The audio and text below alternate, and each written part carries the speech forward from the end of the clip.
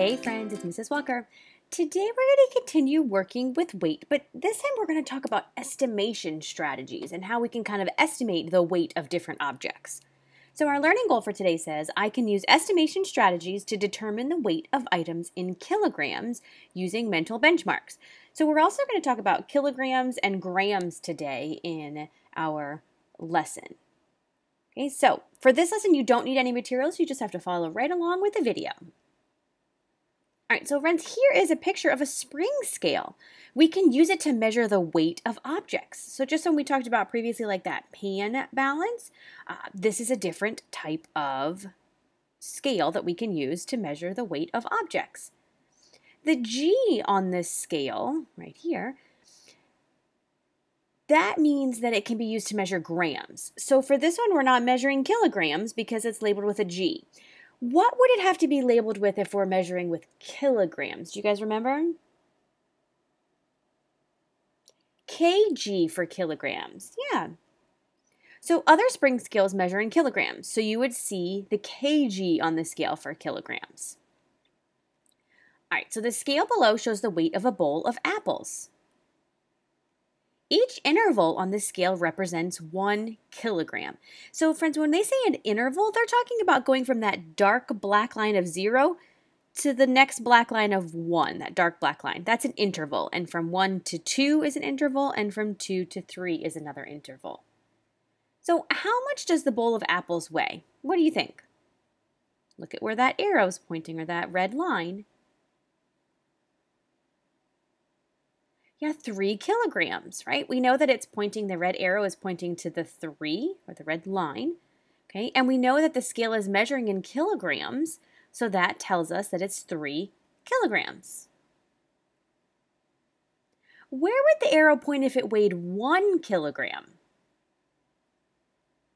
Yeah, it would point to the 1. Awesome.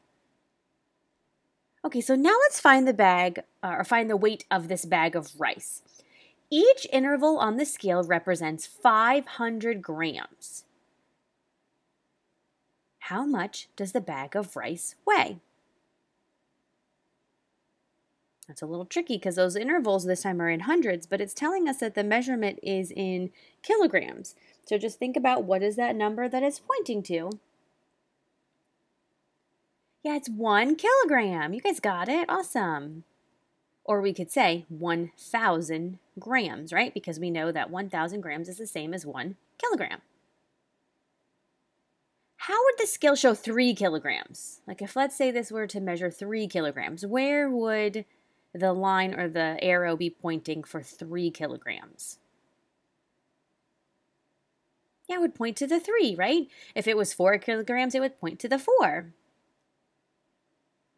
Okay, so on the scale below, 5 intervals represent 500 grams. So that means as they're going around, the scale is measuring in grams, and each one of those black lines represents all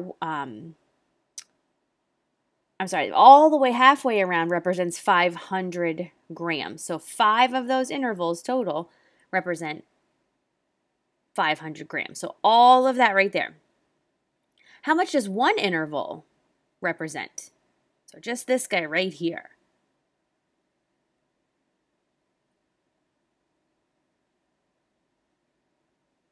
Maybe 100, some of you are saying, maybe 10, maybe you're not sure. So let's count around. So we were at 100, or let's say if we think it's 100, we could say 100, 200, 300, 400, 500. So it is, each interval right here represents 100 grams. Okay, so maybe let's say you thought it was 10 grams for each one of these intervals. You could have counted around by tens, and then you would have gotten down to where it says 500, and you would have only been at 50. So you could have said, you know what, I need to think that those intervals are going to be higher than that, higher than 10. So we counted around by hundreds, and we got to 500, where it was labeled 500. So each interval, one interval, represents 100 grams. Let's count the grams on this scale to find 1 kilogram. So let's go around and count by hundreds. So 100, count with me, 200, 300, 400, 500, 600, 700, 800, 900, and then we get all the way around, and that's 1,000. So 1,000 grams equals 1 kilogram. So even though this scale isn't measuring in kilograms, if that arrow pointed all the way back around to that 0 on the top, you would watch it go around when you put those that fruit on the scale. It would go all the way back around and could end up on that 0 again, which would be 1,000 grams or 1 kilogram. All right, so here's another strategy. We can use mental benchmarks to estimate the weight of objects. So friends, a mental benchmark is just something, mental is like in your mind, it's something that you are thinking and can imagine the weight of something in your mind instead of using a scale. So we're going to take a look at some mental benchmarks that can be helpful to us. Because I don't know about you guys, but I don't always carry around a spring scale with me in my back pocket everywhere I go. So I know that if I can think about what the weight of some of these mental benchmarks feel like in my hand, I can kind of give an estimate of the weight of some other objects. So let me tell you what I mean by that. So here's an example of a mental benchmark, a pineapple. Maybe you've never held a pineapple, but if you have it, next time you go to the store, pick up a pineapple and hold it in your hand. But be careful, they have little spikes on them. So just be careful when you hold it from the bottom. But you can kind of feel the weight. And the weight of one pineapple is about 1 kilogram. If I think about the weight of a baseball, that's about 100 grams. The weight of one apple slice is about 10 grams. And the weight of one paper clip is about 1 gram.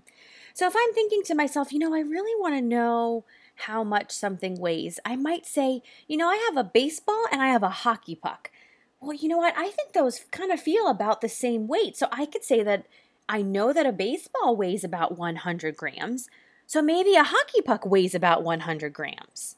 Okay, so we can kind of use that as an idea to help us in our mind. So we're not having to take out a scale to kind of estimate the weight of objects. We can use these items to help us. All right, so can you think of something that weighs about 1 kilogram? Remember about a pineapple. Think about just stuff that you have around your house. I know when I'm thinking about this, I'm kind of looking around my house to see like things that I think might weigh about 1 pineapple, right? So instead of just saying 1 kilogram, we're thinking about like a pineapple weight. So I want you to pause the video and just think of at least one thing that weighs about 1 pineapple or 1 kilogram. And then we'll share some together. All right, friends. So here's some things that I came up with. I came up with a dictionary, like a small dictionary. These 2 things of ice cream. Oh, they're so delicious. And those are like 2 of my favorite flavors. Yummy. But they weigh about 1 kilogram. And then your shoe and a water bottle. Okay, so these are some ideas. Maybe a water bottle might be a great mental benchmark for you, or your shoe, because those are things that you're used to maybe seeing all the time. So if those mental benchmarks work better for you, you can totally think about those instead too. All right, so now can you think of something that weighs about 100 grams? So I want you to pause the video and I want you to think of at least one thing that weighs about 100 grams or about the weight of a baseball. So pause. Think about that and then click play when you're ready to go over it together. All right, friends, here's some things that I came up with. And maybe you came up with something different, but maybe you didn't. I love to bake, so I thought about a stick of butter. I thought about a lemon, an apple, maybe a bar of soap. So those are all kind of things that I personally use on a regular basis. So it's easy for me to think about the weight of those objects when I'm trying to estimate the weight of something. Okay, so maybe you came up with some of those too. Now, can you think of something that weighs about 10 grams or 1 apple slice? So I want you to pause the video, think about that, and then click play when you're ready to go over it together.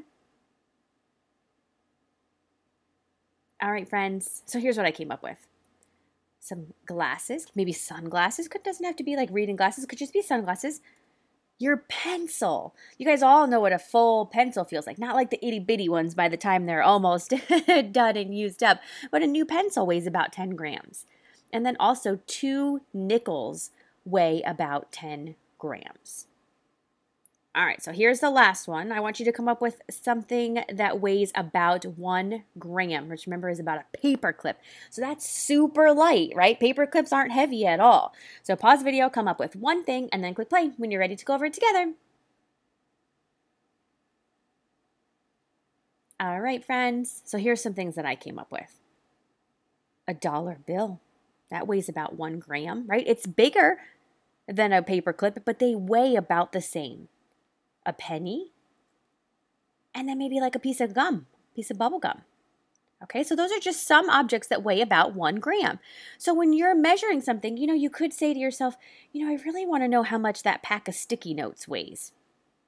Well, I think maybe it weighs the same as a couple pennies. So I might say maybe 5 pennies. Well, I know that 1 gram is about the weight of a penny. So maybe my pack of sticky notes weighs 5 grams. I can kind of estimate that in my mind.